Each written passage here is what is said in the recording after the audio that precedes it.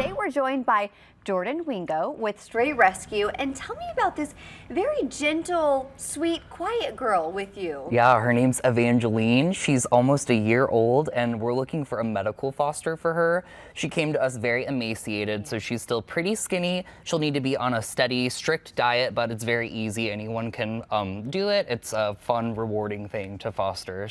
And the great thing about fostering, if there is a medical condition, is all those needs are provided for, right? Yes, all supplies, and you'll get the full rundown from our clinic staff, and it'll be nice and easy for you. What kind of home do you think would make a good foster match, or eventually a good adoptive home?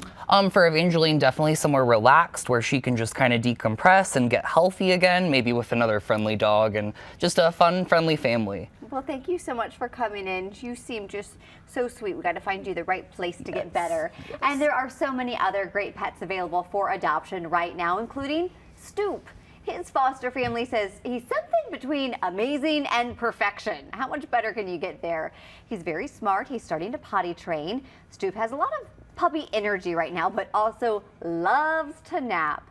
Now, if you are interested in adopting any pet from Stray Rescue or fostering, you can stop by their location on Pine Street in St. Louis or call 314-771-6121.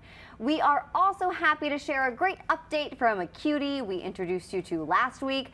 Bronson was one of our featured pets from the APA, and now he has a forever family. Look how happy he has made his new owner. We think they will make a great pair. All right, David.